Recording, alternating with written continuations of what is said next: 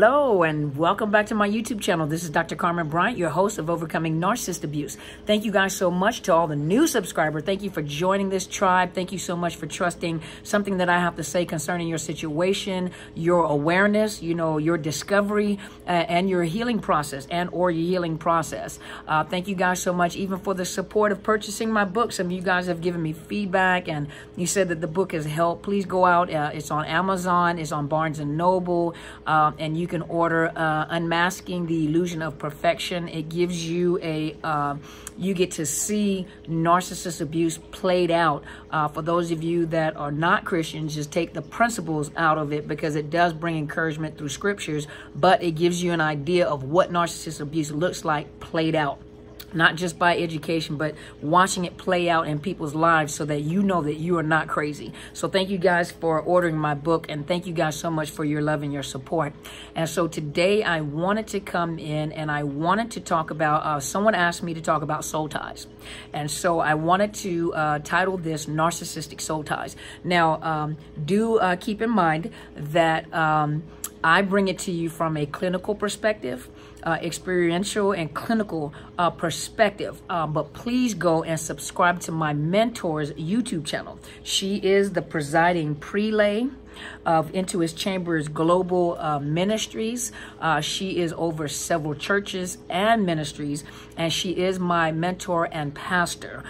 She does provide you with insight and information concerning narcissistic abuse from a biblical and spiritual perspective. Also, the Honorable Bishop R.C. Blakes also talks about soul ties from a biblical perspective. And so I do respect each one of you have different, you come from different countries.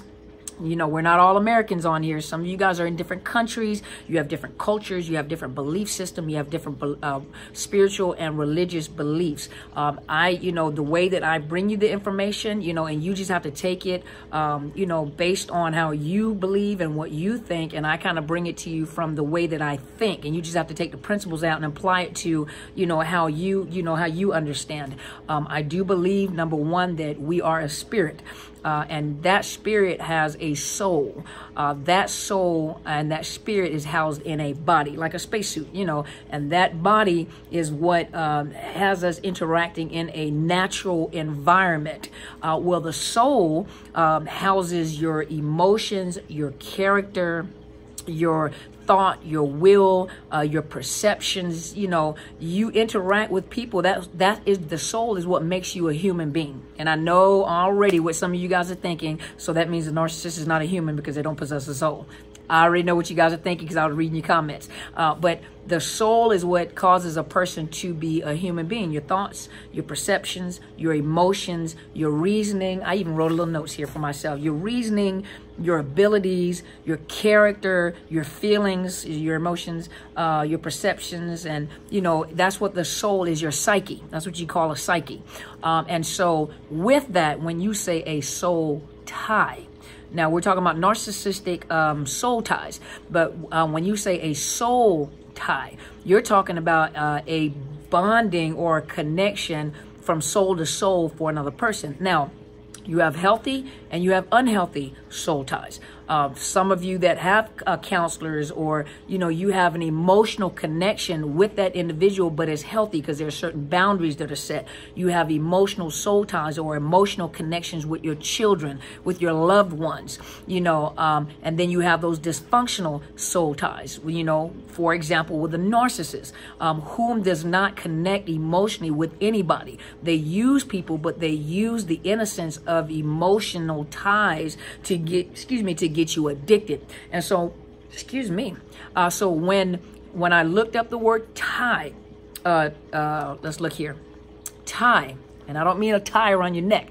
Merriam-Webster, I'm gonna give you a few definitions. So one is to fasten, attach, or close by means of tying, to form a knot. So you're like enmeshed your emotions are enmeshed with another person. Sometimes that's good and sometimes that's bad. If it's healthy, it's okay, but you don't want to become overly enmeshed with another person where you lose your individuality. You're so enmeshed with another person that you begin to mirror the other person and you have no self-identity for yourself. You have no, you think like the other person thinks. You don't even think for yourself anymore.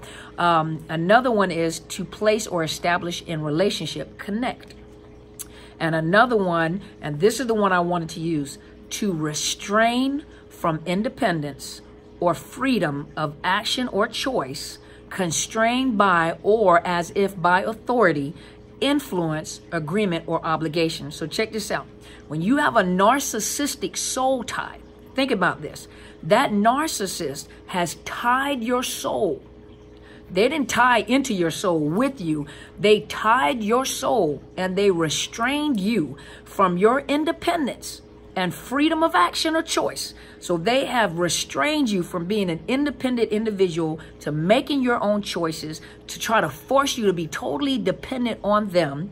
They have constrained you by using an authority over you, usually by fear and by force, influence, agreement, or they have obligated you to them. How did they do this? Through trauma bonds. So you have been trauma bonded. And let me go into trauma bond. You have been trauma bonded. So you have literally become addicted to another individual. So let me go to addictions. And if you go to Psychology Today and look up the word addiction. So that does it have an author in here? I want to make sure I cite the proper credits, proper person. Samoon Ahmad. He's a medical doctor. He's a psychiatrist, a professor of psychiatry at NYU School of Medicine. Judith Wertman, she's a PhD, so she's a psychologist and the co-author of The Serotonin Power Diet.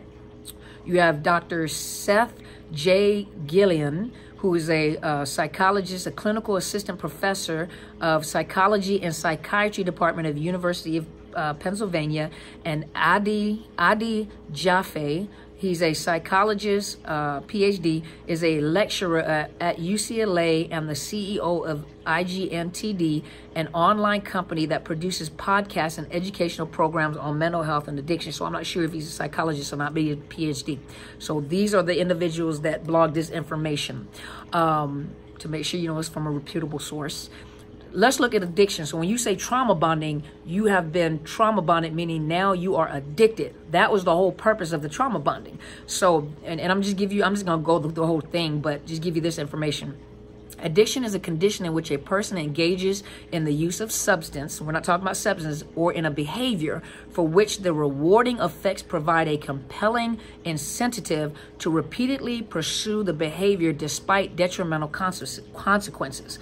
You have been so trauma bonded or so addicted to this narcissist where you will continue to pursue this individual regardless of knowing the detrimental consequences of being in a relationship, because you need to fulfill that feeling of that addiction. You need that feeling of withdrawal. You can't handle that emotional withdrawal.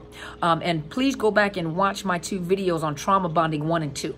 Addiction may involve a use of substance such as alcohol, we know that part, or behaviors such as gambling. There is scientific evidence that the addictive substance or behaviors share a key neurobiological feature. They intensely activate brain pathways of reward and reinforcement, many of which involve the neurotransmitter dopamine. So let's look. Both substance use disorders and gambling behaviors, to include the addiction on a narcissist, have increased likelihood of being accompanied.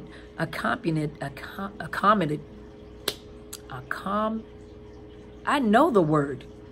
To go along with mental health conditions such as depression and anxiety or other pre-existing problems. Okay, let's look. Complex conditions that affect reward reinforcement, motivation, and memory systems of the brain, substance use, and gambling disorders are characterized by impaired control over usage, social impairment involving disruption of everyday activities and relationships. So this is talking about the substance abuse. So let me go back down a little bit. Because addiction affects the brain executive functions, individuals who develop an addiction may not be aware that their behavior is causing problems for themselves or others. Over time, a pursuit of pleasurable effects of the substance or behavior may dominate an individual's activities. So the love bombing is the substance that was introduced to you. You know, your dopamine and your serotonin and your oxytocin is all over the place. This is a beautiful feeling, and I feel empowered and I feel beautiful, and they make me feel so good about myself. I love this feeling, and I think I'm in love. And what happens is they do that. They love bomb you so good. And some of them, as you know, some somatic narcissists or even cerebral narcissists, some of them some of you have said some of them are very aesthetically pleasing, meaning some of them are just fine, y'all. They just fine. Man and woman alike, they fine. And some of them are ugly. Shrek. But when you are addicted, sometimes, and that fog starts coming over your mind, you don't see that anymore. You are now focused on those feelings. It feels so good. And some of them, the sexual experience is off the chain. And for some of you said the sexual experience was not, but it was that fear, that love bombing. It's like a crack dealer or a drug dealer. They may, introduce you to the drugs just enough to get you to a point where now you start craving that drug. So they give it to you until you crave it to a point where you'll do anything to get it. And that's what happened with that narcissist. They love bomb you so good that you'll do anything to get that feeling, Well, at the same time, they turn around and then they begin to introduce trauma bonding. So let's look and see what trauma bonding is. So let's look and see who I want to read first. So trauma bonding, this is on abuseandrelationships.org. If you look under trauma bonding. Bonding is a biological and emotional process that makes people more important to each other over time. Unlike love, trust, or attraction, bonding is not something that can be lost. It is cumulative and only gets greater, never smaller. Bonding grows with spending time together. That's why during the love bombing phase, they pay you attention. They spend all this time with you to get those emotions, that dopamine, that serotonin all over the place. Living together, eating together, making love together, or some of you guys having sex together, having children together, or being together during stress or difficult times. Bad times bond people as strongly as good times. Bonding is a part of why it's harder to leave an abusive relationship the longer it continues. So the longer you're in an abusive relationship, the stronger the bond comes. Bonding makes it hard to enforce boundaries because it is much harder to keep away from people to whom we have bonded. In leaving a long relationship, it is not always useful to judge the correctness of the decision by how hard it is, because it will always be hard. Let's see. Trauma bonding is a term that was developed by Patrick Carnes in the misuse of fear, excitement, sexual feelings, and sexual physiology. I must be tired tonight. Is physiological to entangle another person. Many primary aggressors tend toward extreme behavior and risk-taking. The trauma bonding is a factor in their relationship. This is where the Stockholm Syndrome comes from. So let's look. So in fact, there is a therapy, neuro-linguistic programming, that teaches a technique called fractionation, which is to increase bonding by conversationally or interpersonally moving the target from one feeling to its opposite and back again several times in the course of the conversation. But think about when a narcissist is doing it, they're trauma bonding. Let's see. So let me move to the next one. So in this one, who wrote this? Make sure I get proper credit. Michael Damsel. This one is under Psych Central, and this is the recovery expert with Sherry Stein. She's a PsyD, so she's a psychologist. And she said, this is one thing that I can't stand when people ask this question. One thing often asked by those in helping profession when confronted with a person in an unhealthy relationship is, why do you stay? Never ask that question. If those of you that are in a or you counseling, medical field, whether you're in the legal field, do not ask a person, why do they stay? This question has implication of weakness and failure on the part of the victim and usually causes shame. So a lot of people deal with extreme shame because they can't answer that question. I don't know why I stay. Because you are addicted to the person that is abusing you.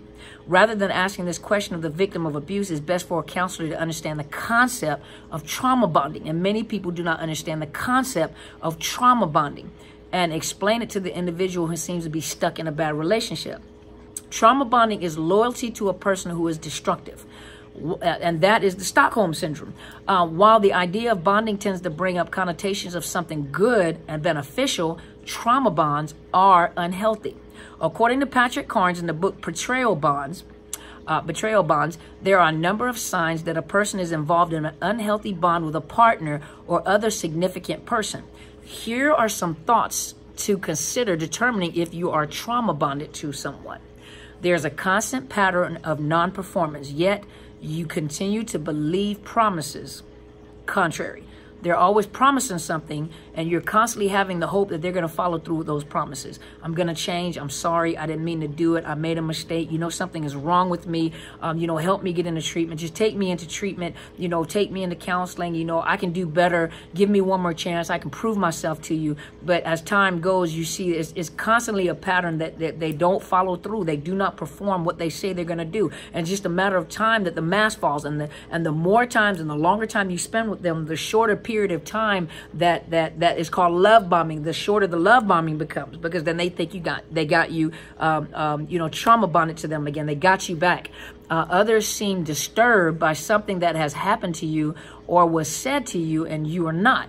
That means now you have been desensitized. When you're like, that is not normal, they're sitting there, they're humiliating you and they're threatening to kill you. And you're saying, well, no, it's not that serious. They always do that. They're always playing that game. You don't take it serious anymore because you've been desensitized. You've heard it so much and they've done it so much as desensitized you. And many people have been killed like that because you have desensitized to a point where, you don't take them serious and then they follow through with it.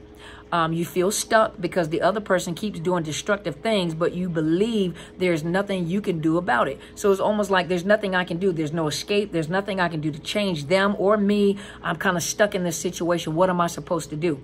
You try to change the person and becoming less destructive by trying to get them to stop an addiction or become a non-abuser. Ladies and gentlemen, it's not going to happen. A narcissist is not going to change. This is their pattern of relation. This is their relationship pattern. I don't care if they do leave you and discard you and go to somebody else. This is their habit. Tigers don't change their stripes. This is their habit. This is what they do. And so it doesn't matter what you do. I don't care if you lose weight and become as thin as this piece of paper. You can come as thin as this piece of paper or get big as the moon. You can cut your hair off until they see your brain waves. Or you can grow your hair until you're Rapunzel, until people are climbing on your hair to get up on the side of a building. It doesn't matter. It doesn't matter what you can get eyelashes like mine or eyelashes to the back of your neck that when you blink, you just pull the whole bun across the top of your head. It doesn't matter what you do. You'll never appease them or satisfy them.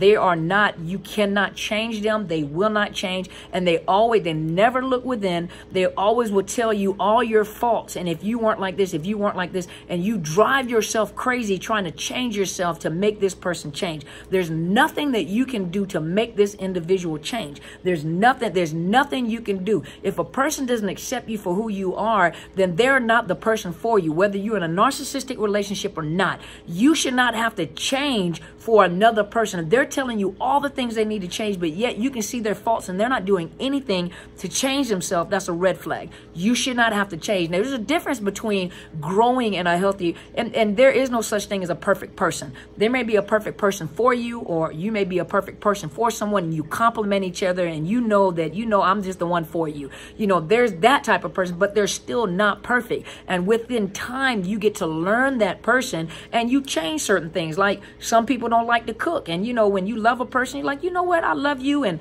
let me just cook and feed you. Or, there's certain things that you may not have liked. And, let me do this for this individual. You guys learn to change with each other. You grow together. So you're growing together. You loud and he's not, or he's loud and you not. And so you realize, I think I'm talking too loud. It kind of, let me soften my tone a little bit when I'm talking. You explain things. That's just who I am. But you learn like, that's not sensitive. And let me change. So you two grow together and make changes together. A narcissist is not like that. They never look within. They never look within to change themselves. And they always tell you all the things you need to do to appease them. And no matter what it is you do, it is never satisfying to you. That is a trauma bond. You are trauma bonded to that individual because you still think that there's something you could do to change them. They're never going to change. And the longer they live, the worse they get. And the more supply they get, the worse they get with each one of their supplies. Trust me. You keep having repetitive, damaging fights with this person that nobody wins. You just have these circular arguments. You feel like you're crazy. It's like you're talking to yourself. It doesn't matter what you say. They take you off topic. They divert. They project. It's like these are pointless arguments and there's never any resolve. And so you always feel like there's never any resolve about this topic. You can tell them, things, or you can ask them to do certain things and they just refuse to comply. Something as simple as, can you do me a favor when you come out the bathroom, turn the light off when you come? Oh, okay. My bad. And they purposely leave the light on. And they look at you like, I heard you. I heard you. Male and female alike. Let's see. You seem unable to detach from the person, even though you can't trust them or really don't even like them. Some of you guys knew that you were in the relationship and you couldn't stand the narcissist, but you couldn't figure out why you couldn't leave. Some of you guys are in a relationship with the narcissist and you're looking at them like, who is this long-headed tadpole that I'm in a relationship? I can't stand this individual. I don't even know why I'm with you. But for some reason, I just can't make myself go. I can't leave and I can't stand this individual. I know I need to go, but I don't understand. You are trauma bonded. You are addicted. You know that you need to go, or you know that you don't like the individual. You can't stand. They open up their eyes and you can't stand them, but you just can't bring yourself to leave. You are trauma bonded. That is an addiction. That is a soul tie. They have tied you and enmeshed you in their soul, and you can't break away from that regardless of the truth about how you feel about that individual. When you try to leave this person, you find yourself missing them to a point of longing that is so awful that you believe it's going to destroy you. That is that addiction and those withdrawal symptoms. Some of you guys don't even care if they say something nice. You just want to hoover. If they just cuss you out, you're satisfied. And it's like injecting yourself like, at least I got a high out of that. At least they said something to me. That, ladies and gentlemen, the trauma bonds, the trauma bonds is the soul ties. You were trauma bonded. You were love bombed. You were caused to be addicted to this individual, and now you have this emotional tie. You have this soul tie. Your soul, your emotions are totally enmeshed with this individual, and they're not enmeshed with you. They don't have the same feeling as you do, but their whole goal was to get you so dependent on them that you can't survive life without them. That, ladies and gentlemen, is a soul tie. Someone asked, how do you get beyond the soul tie? First of all, keep in mind, I always say the same thing. Some of you have children and are married to the narcissist. You can't just, there are certain laws, I don't know what state you're in, but there are laws that govern, husbands and wives and their rights when it comes to children. You can't just get up and take those kids because they can get you for kidnapping or whatever that law is. That's why I advise everyone, watch these videos, get a plan together, talk to a legal advocate, talk to a domestic violence advocate, where they can give you laws and give you ways in order to escape the abuse. And the videos will help prepare you mentally and give you strength to make those decisions that you need to make. That you have to make informed decisions. If you're with an individual and you have nothing to lose, leave. And the biggest thing is to remain no contact. That no contact gives you space in between to clear that fog in your mind, to help you to start thinking clearer. So the first thing is that no contact, to clear your mind and to lift that fog, because right now you questioning yourself. You don't even make decisions without second guessing your decisions, because they have caused you to be totally dependent on them. It's what they say, is how they think, is how they perceive things, is how the education that they don't have, that they're giving you information, you know. And so you are so totally dependent on this person that you can't even make decisions for yourself. Everything about you, you begin to second guess. And the longer you stay no contact, the more that fog start to lift up, where you finally start seeing clearly, and you're like, oh my gosh, I can't believe how did this happen? You know, how did, you know, now you're looking back like, how did this happen? I don't understand how but you see that fog starts lifting. I tell you guys, you know, yes, there are many counselors that do not understand what narcissist abuse is, what trauma bonding is. You know, my best advice is to find someone that is versed in domestic violence, that's versed in trauma, and for EMDR to help you with the anxiety, but to help you to get your footing back, to help you with a clear mind, to help you, you know, sometimes you got to educate the therapist, and sometimes you don't have time to educate. You know, find, you know, the domestic violence agencies that provide counseling, the sexual assault centers that provide counseling, the YWCAs in community that has counselors available that understand this. There are even lawyers that understand what you've been through, you know, but get help, get counseling. Keep your no contact. The no contact give you space, because as long as they keep trauma bonding you, love bombing you, and going through the cycle, you'll constantly be addicted. To break the addiction and to break the soul tie, you have to literally make a decision that, I know this is going to hurt. This is going to be the worst feeling I ever, but you have to prepare yourself mentally and get your strength and your stamina together to maintain that no contact, to have that fog lift so you can think clearly. Get you counseling, get a mentor, get a life coach that's going to hold you accountable, to tell you, don't do that, don't go back. You know, even some of you guys here, when you guys are talking, I see you guys interject immediately and say, don't you do it, don't you go back, stay no contact, girl or dude, you know, don't go back, don't do it, whatever you do, don't do it. But for someone, that is encouraging, that someone responded, and you're looking like, man, I almost went back. You know, I almost went back, but someone on here has commented on one of your comments and encouraged you guys. That's why I love you guys. You guys are like an awesome tribe. You guys are very, very intelligent. So I don't know what has been said to you guys, because some of you guys have been through pure hell. I'm going to tell you that now. Some of you guys question yourself, whether I'm smart, whether I'm educated. No, you guys are very, very intelligent individuals. This narcissist has basically gotten to a point where, as long as they can keep you in a state of, you know, they're smarter than you, or you don't know what you're talking about, you're going to question yourself. You guys are very, that's what drew them to you, was something of strength to you. You know, whether it was your intelligence, your job, your personality, your demeanor, just you living life. You breathing and smiling in the morning is what they wanted from you. That is what drew them to you, is the fact that you had some type of normalcy about yourself, regardless of your deficiencies. And a lot of you are beating yourself up. You have joined in with the narcissist and abusing your own self. Narcissist is not even there. Have you guys seen the movie, It's a Thin Line Between Love and Hate, where she beat herself up with a grapefruit? We see you with a bunch of bruises in your face, and we're wondering, like, what happened to you? You sitting at the house beating yourself up with a grapefruit. That's you beating yourself up.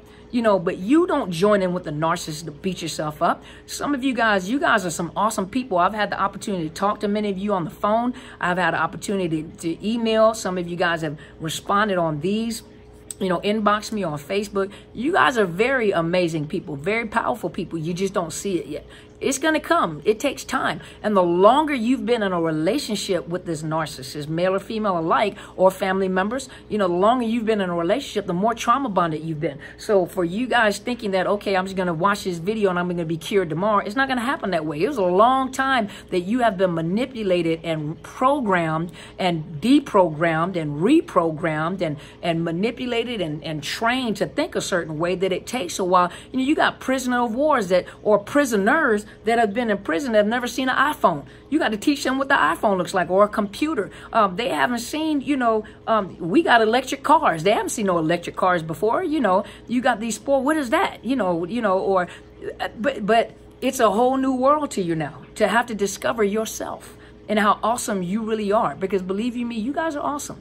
So hopefully this is giving you guys some information about the narcissistic soul tie, the trauma bonds, the addictions. So hopefully this has helped you guys, giving you a little information. Please give me your feedback. Tell me what you think. And once again, thank you guys so much for supporting this channel. You guys make it happen, and you guys make me research, and I love providing you guys with information. It is truly an honor and a pleasure to know that you guys actually listen to me and then you comment and interact with me. It is such an honor, and it's so much fun. Believe you me, I know it's hard, but thank goodness that some of you guys said that you can smile even when you're listening to the videos. And I am the type of person well, you don't know, but I'm the type of person, I love to know that you guys smile even through your pain, even through your tears. You can crack a smile that lets me know, and that lets you know that there is some hope and there is recovery. Okay, so if you have not already, please subscribe to my channel. I'm Dr. Carmen Bryant. This is Overcoming Narcissistic Abuse. I do have, and hit the bell so you know whenever I upload, Tuesday through Friday. Today's Friday, so happy Friday to you guys.